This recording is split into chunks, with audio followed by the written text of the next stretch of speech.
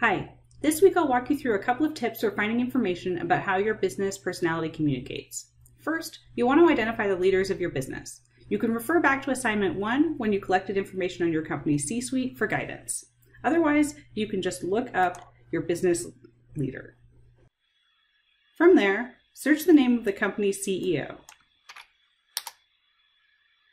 Then, limit your search to images or videos.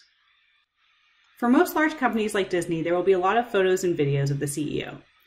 Looking for patterns can help you identify the nonverbal cues, dress code, and other nuances you'll need to address in Assignment 8.